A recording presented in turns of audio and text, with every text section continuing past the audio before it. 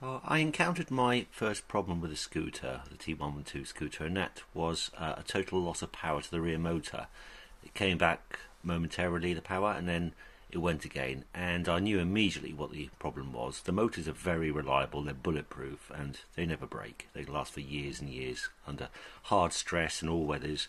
I knew immediately it was a controller, and also the reason the hint that it was given to me was on the LCD control. It's got there's actually 4 error codes.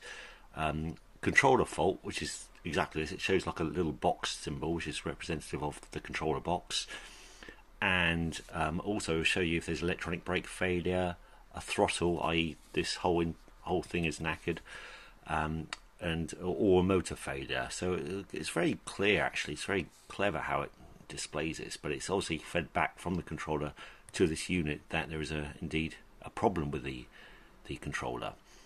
And the controller itself, actually the front motor still works, so if I apply the power to the front, or the dual mode, the front motor works fine. So that's a useful aid to get you home in emergency.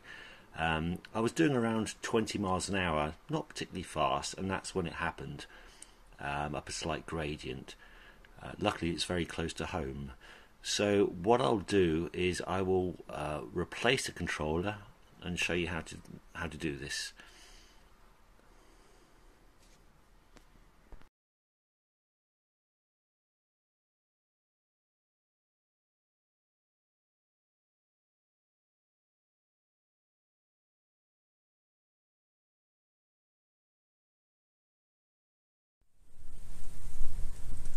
So in order to get to the controller in question and to replace it, we're going to have to remove the foot plate. On this particular scooter it's got 10 bolts.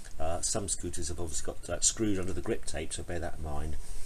Also, if you wanted to ride the scooter without any seat post, you just remove the 4 screws that retain a seat post here, and then you have a more of a speed board type thing. So let's get the old heat gun on. You'll need the heat gun to remove the sticky resin stuff, the sealant, and then use a bit of brute force to prise it apart.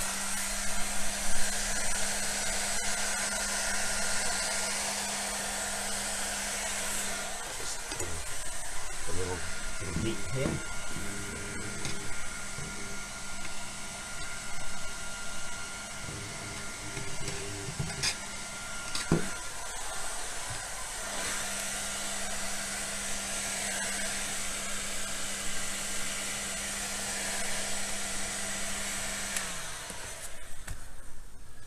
This is where you're going to have to be a bit brutal, I'm afraid.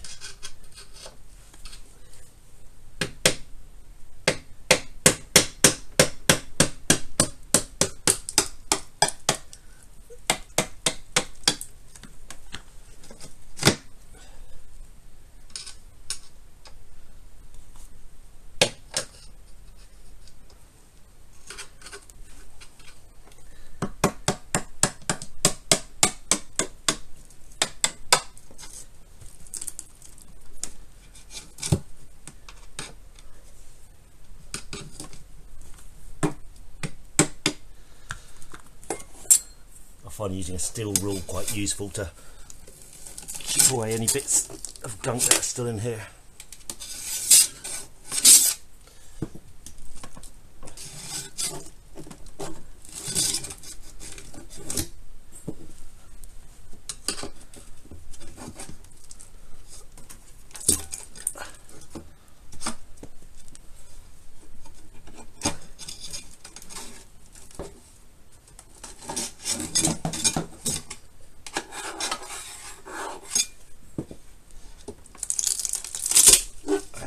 She blows.